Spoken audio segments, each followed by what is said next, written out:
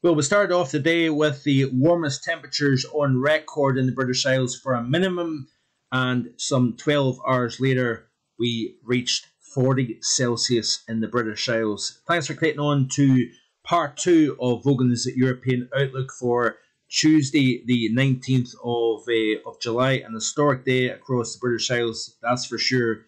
Not just one place, but several places recorded a temperature in excess of the 40 Celsius mark. And of course, this all throws a lot of excitement and discussion when it comes to climate change. I don't know what you think about that. We've all got our opinions of it. I can understand people who believe that carbon dioxide is the cause of this heat wave, but I also believe and understand that there is a lot more complexity to Earth's climate as opposed to just one element that we are causing the UK to reach 40 Celsius. It's quite an interesting one, and certainly I'm sure it is bringing a lot of discussion through social media. Interestingly enough, the Scottish record of 32.9 Celsius recorded back in August of 2003 has now been broken as well. So we've seen Grey Crook in the Borders Grey Crook is the previous record holder.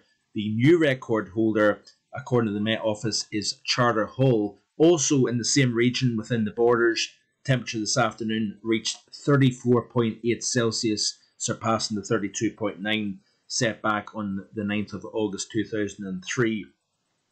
And, just amazing stuff. Wales recorded the hottest day on record yesterday. And, of course, Northern Ireland was very close to tying, if not breaking, the record that was set just in July of last year. The Republic of Ireland, 33.0 Celsius, the second hottest day on record for Ireland as well. So, records are falling. That's not me talking about France, across Spain as well, where we've seen record-breaking temperatures as well. But, folks, I don't believe for a second. I personally do not believe, and I know there is folk that are going to unsubscribe, there's folk that are going to get upset, but I struggle with the whole climate change thing because the Earth's climate has always been changing, and for thousands, if not millions of years, this has been the hottest day ever recorded. Yes, it might be in recorded history, but not necessarily, long before you and I were on this planet, and only time will tell. But like I showed you earlier on today, that the global temperature, today is actually only at 0.2 Celsius, and of course, media and government will not necessarily like to look at that aspect because it doesn't bode well with the whole agenda that they're trying to plug. Because with the cost of living crisis, with the war in Ukraine, things are getting much tougher when it comes to life on this earth, and the government is trying to, of course, continue to trim back things in order to save the planet, and things are becoming more and more expensive, and it's becoming very difficult to live because you need money to be able to eat and put a roof over your head. But we keep getting bombarded at the moment with regards to cutting greenhouse gases, reducing our carbon footprint. But this is a direct consequence of climate change, according to some people, and it is difficult to listen to that day in and day out when we just simply do not have hard proof and evidence that carbon dioxide is the cause of this particular climate situation, if you will.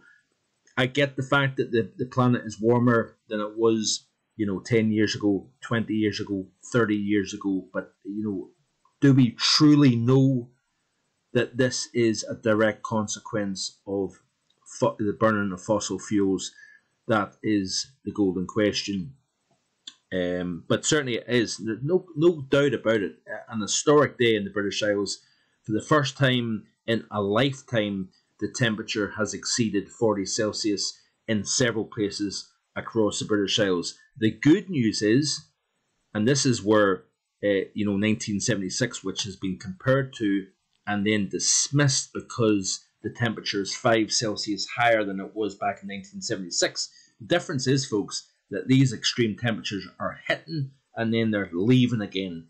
And that actually is something that I suggested on this channel over a week ago, that if we do see extreme heat in the British Isles, it will hit and then leave again, and we go back to fresher conditions over the next couple of days, and we're back to actually below normal temperature across the particularly the northern half of the British Isles over the next several days. So this is the latest GFS ensemble run, upcoming 5 days. Plenty of heat across the UK, Ireland, and much of the continent.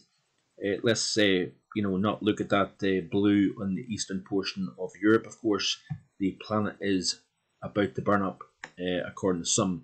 The day 6 to 10, you can see here, actually below normal across the northern half of the British Isles. Average conditions across much of the UK. So 1976, where we had, almost day after day, temperatures in excess of 30 Celsius, very warm overnight period as well.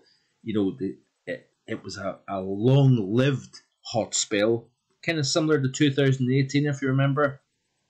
The difference is that you can't compare a heat wave that, yes, may exceed the heat wave of 1976 by 5 degrees. The problem that you've got is this is a short, sharp burst of extreme heat, whereas back in 76 or 2018 or 1990, these were longer-lived hot spells that I think put more of a strain and stress on both man and machine and infrastructure. And it is very, very important to not just look at one aspect. And that's what, the media and certain aspects of government agencies, for example, they want you to just look at what they're saying and you have to take that as gospel. Now, I struggle with the whole global warming thing because I'm not 100% sure what to believe. Because the planet is clearly warming, but I'm not entirely convinced that it's just carbon dioxide. I do believe that man has a role in this warming, i.e. bigger towns, bigger cities, urban heat island, so on and so forth.